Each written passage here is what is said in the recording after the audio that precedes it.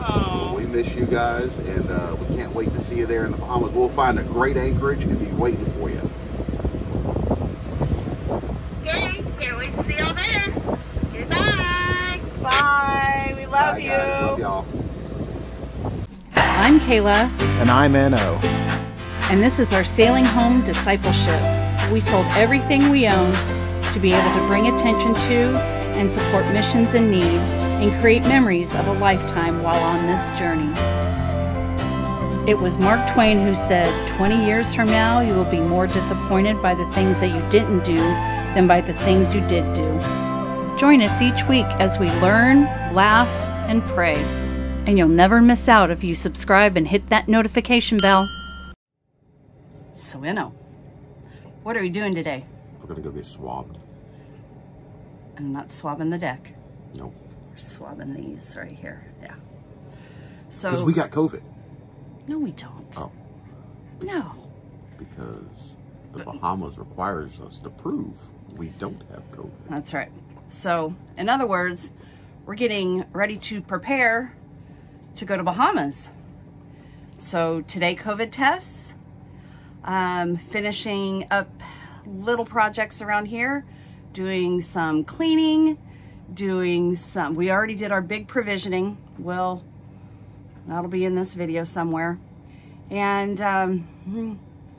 getting ready. That was an honest one. So, leave for Rodriguez Key tomorrow, and then Wednesday morning, weather, put your hands together for prayer. Yeah, prayer, because I'm holding the camera. Pray for good weather for us to cross on Wednesday, and then Bahamas bound, baby. Bahamas. Anyway, so that's what we're doing today. And emptying garbage. And emptying garbage. Got to do emptying garbage stuff since it'll be probably our last time for a while. Anyway, all right. Love y'all. See you later. Preparing your nose. Yeah. And this is a self-test. We don't have anyone else doing it for us. Self-inflicted pain. There you go. That's exactly right. All right, COVID tests are done. What do you think? I probably failed. Which is good, right? Failing a COVID test is good? No, I think you have to pass. Well, if you pass, it means you got it. It could go either way. All right, so. We ain't been around anybody in weeks. Exactly. So, whatever. So, thanks to Chris and Jolene for borrowing this mode of transportation. We really appreciate you. Dos cameras. And now we are on the way to PostNet to pick up our last thing of mail. Hopefully. Yeah. And that's it. We's done. We's out of here. I think we are. Sorry we did not get the COVID test on camera. Lady was shy. We had to do it through the drive-thru, so it was awkward doing all that. And I mean, simple. Don't be afraid of a COVID test. Isla Morada was so happy to see us go, they put on a fireworks show for us. Or there was somebody having a very expensive wedding. I don't know, but I'm going to go with they were happy to see us go.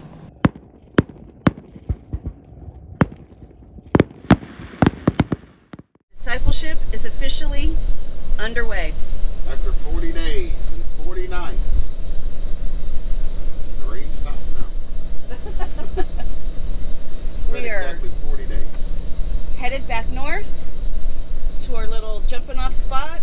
We will get there around, what time tonight? 3 or 4 o'clock, something like that. Okay. We'll drop anchor there, settle in, settle our nerves, get ramped up, and then Bahamas tomorrow, babe.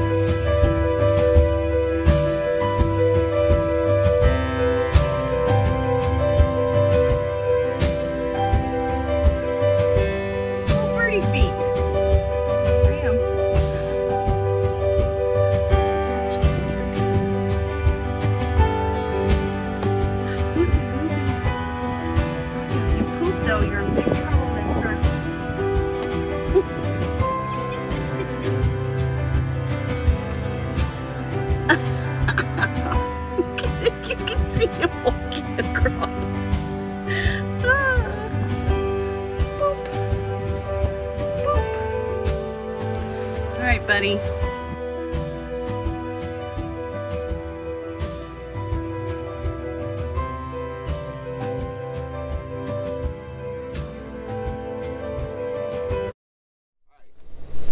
Good morning. Morning. We are heading out Angelfish Creek. And when we get to the other side of that, we will be in the Atlantic. Woo. And from there, we're going to cross over to the Bahamas. Yeah? Sure? Sure. Yeah.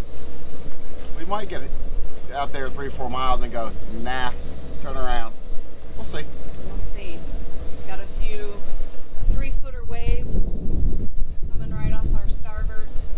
Winds, what do we say, 15 to 17 knots? Yeah. So it's not going to make for a pleasant little trip, but A doable trip. all right, We prayed about it.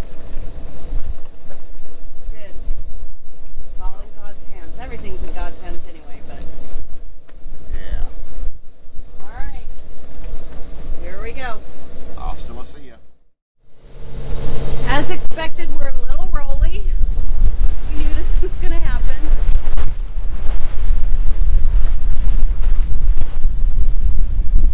Got about 3-foot seas.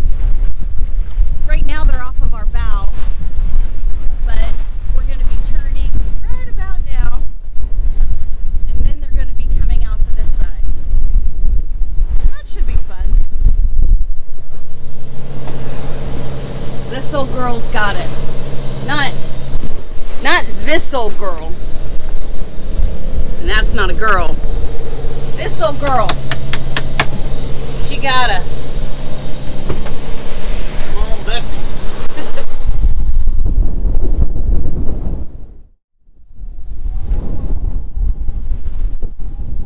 I'm not brave like some other YouTubers that will go up on the bow when all this is happening. That's not me yet. Don't know if that ever will be me, but just stay right here, safe in the cockpit. All right, midday check-in. What time is it? 11 o'clock. All right, we've been going at this for 4 how long? hours. 4 hours, and we've been getting the crap beat out of us today. We're about 17 miles offshore. We have 42 more miles to go. We're probably going to get in around dark, right after dark.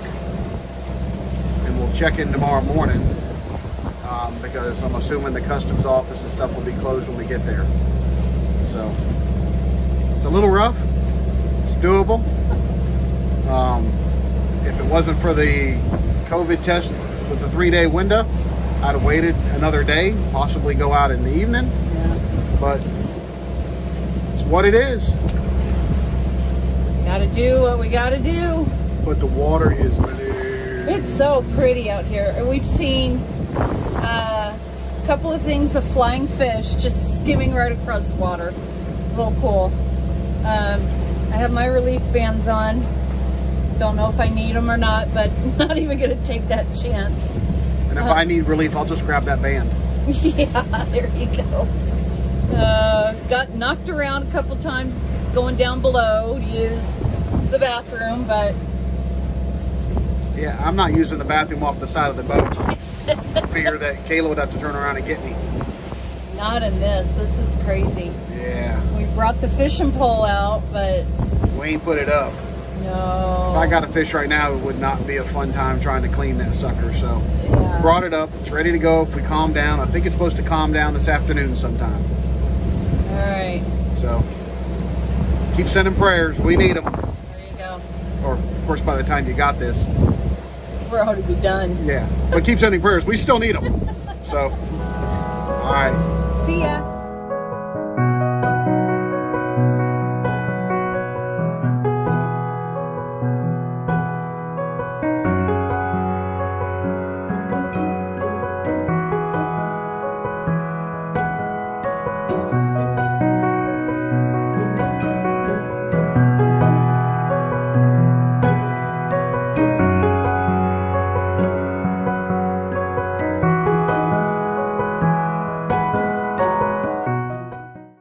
For those of you that were watching our videos and going, man, for a sailboat, they're doing a lot of motoring, you're right.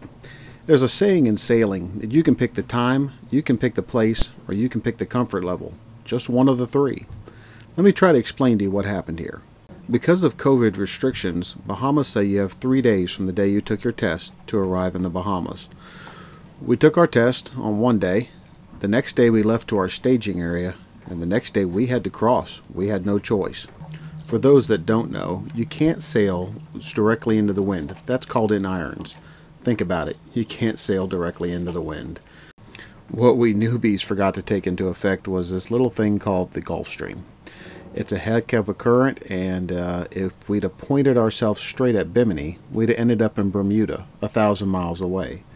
Instead, we had to point ourselves southeast to go northeast. And when we went southeast, the wind was straight on our nose versus on our side like we thought it was going to be. By the way, this is the only casualty of the trip. I tripped and hit our table. Before you arrive in a foreign country on a boat, you must fly a yellow quarantine flag, letting everybody know that you haven't checked in and they should avoid you. And you're not allowed on shore except going to check in. This is not a COVID restriction. This has been going on for years. We're taking down the quarantine flag because we've checked in, and we're flying the Bahamian flag now that we're on the Bahamian soil.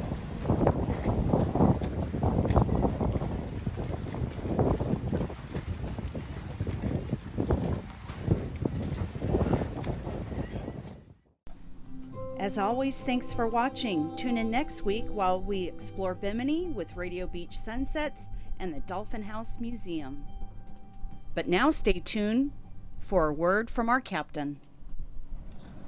So, a couple weeks back, Chris Knapp was on our boat, and as he was leaving, it was on a Saturday, I said, hey, on Sunday, are we still invited to come to church with y'all again? Because we enjoy Jared's church. And he said, absolutely. He said, I don't know anybody who needs Jesus as much as you. And he kind of meant that funny, and it kind of was, but he also, I think, meant that truly. And he's right. I don't know anybody who needs Jesus as much as me. I don't know anybody who needs Jesus as much as Kayla. I don't know anybody who needs Jesus as much as you. Everybody needs Jesus. So he wasn't wrong, and he was right at the same time. No, he wasn't wrong, and he was right, but everybody needs Jesus as much as me. And I thought that was a very profound moment when he said that, because I was like, yeah, I don't know anybody who needs Jesus as much as me, except for you and you and you and you down there and you over there and all of you. We all need Jesus.